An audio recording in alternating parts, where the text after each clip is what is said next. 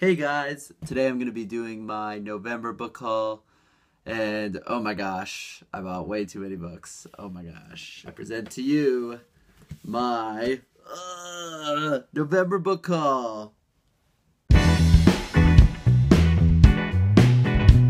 So this month I finally picked up a book that I've been eyeing for a while now. It's been recommended to me so many times, and that book is Patrick Ness's The Knife of Never Letting Go. Now it's really interesting because this book was recommended to me by another booktuber, Jenny at Jellify, whose channel I'll link down below, and she recommended it to me when I went to my first ever Booktube meetup. And it was hosted by Zoe from Read by Zoe, whose channel I'll also link down below. And it was just so much fun. It was so great to meet other booktubers, people who like Booktube. And we just had a laugh. And we ended up going to Foyle's.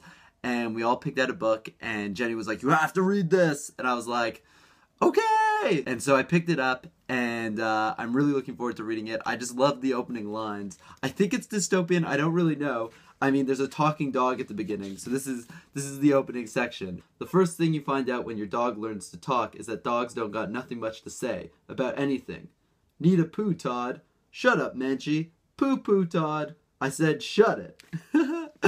Talking dogs, poo, I'm in. The Booktube meetup was absolutely fantastic. It was so much fun. I recommend to everyone, if you're in an area where people are hosting a meetup, go, because you won't regret it, and it's so much fun, and it was great meeting everyone. So then the next book I bought was Lockdown, Escape from Furnace #1, and this book is really cool. I've already read it. It was recommended to me by a friend of mine, and it's just really cool. It's basically Hunger Games meets Prison Break.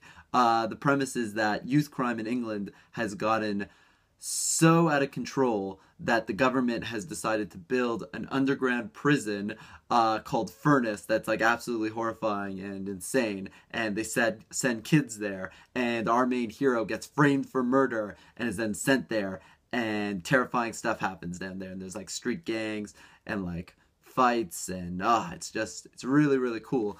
And so I definitely recommend it to anyone who liked The Maze Runner or Divergent. It's more of that good YA dystopian goodness, really brutal, really hardcore. Really interestingly, Alexander Gordon Smith has a creative writing degree from University of East Anglia, which is like a really prestigious writing program. It's where Kazuo Ishiguro went. Ian McEwan came out of there too.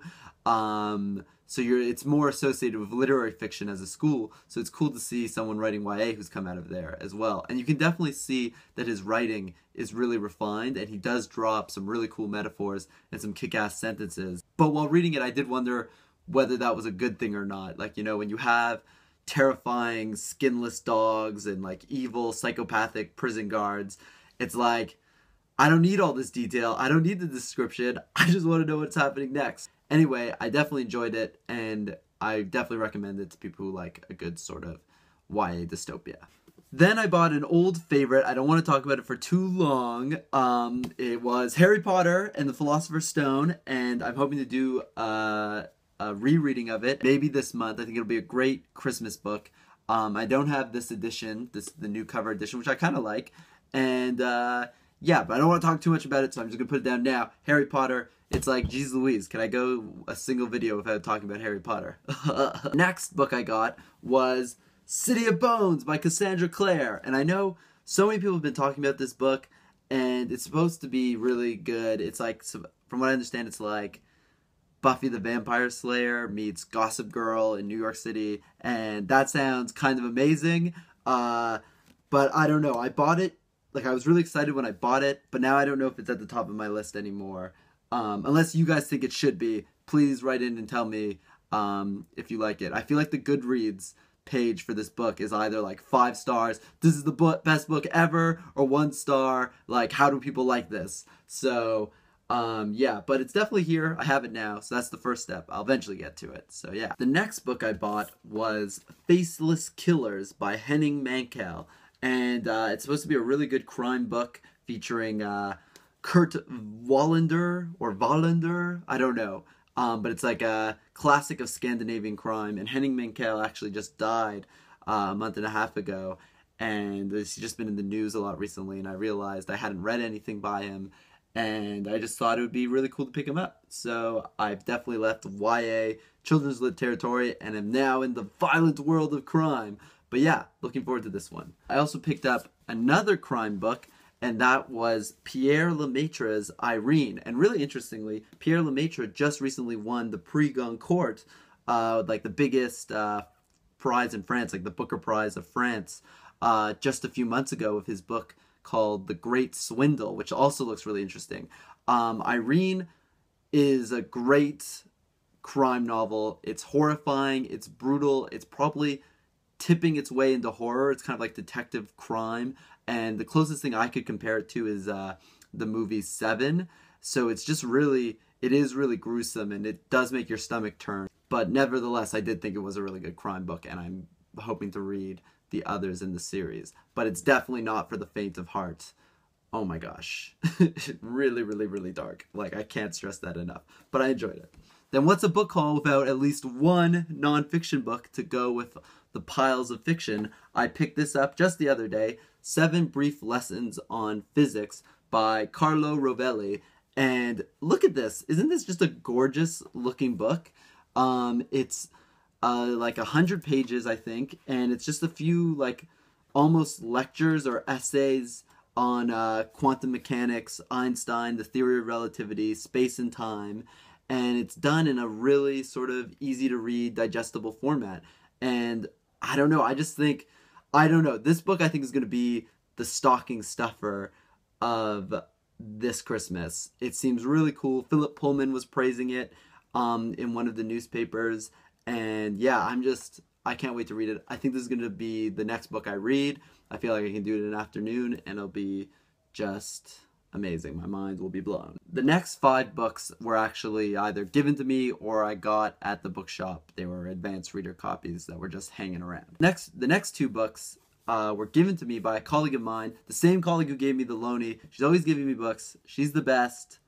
She's the best, and thank you so much.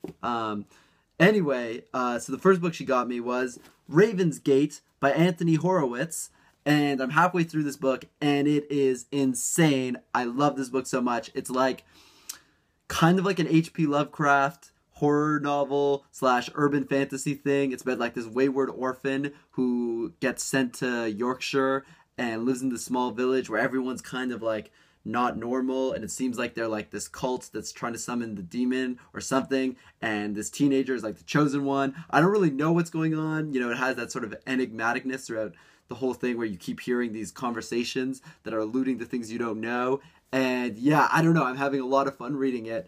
It's the first in a series of 5. I don't know if I'm going to go and read the next 4 immediately, but I'd definitely be curious to read other things by Horowitz. He seems to be a really prolific guy. He wrote like a series of spy books for kids called Alex Rider that look really cool. He also has recently done 2 Sherlock Holmes mysteries, Moriarty and House of Silk. And then I found out, looking at his Wikipedia, that he even has written a bunch of TV shows, including Foyle's War, which I've never watched, but I hear is supposed to be really good.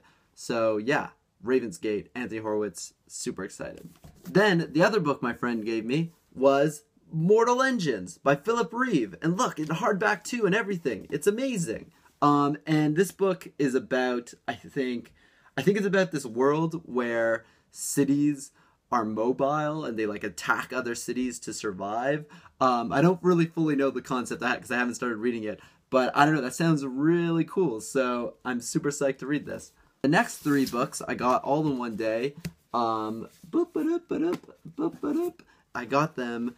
They were in the staff room. I actually got this one first, and I had to ask because it was in a weird place. I had to ask my boss whether it was okay to take because this book's been out for a while, so it was like kind of weird that we had a proof of it. The School of Good and Evil, but my boss was like, that's fine, and then she went back and then found these 2 other books that she said I had to read. Rooftoppers, which is about, I think, orphans in Paris living on roofs. I don't know if I'm just making that up off the title and the cover, but it looks really cool. Look at there. And it won the Waterstones Children's Book Prize of its year, I think maybe 2 years ago or a year ago. I can't remember. And then there was this one, If You Find Me by Emily Murdoch, and my boss says that it's really harrowing but amazing. So I'm also looking forward to reading this one. So that is my November book haul, everyone. I know it was a lot of books. Hopefully I'll get through them quickly. But yeah, I'm really excited to read every single one of them. If you've read any of them, please let me know in the comments below. I really appreciate your thoughts.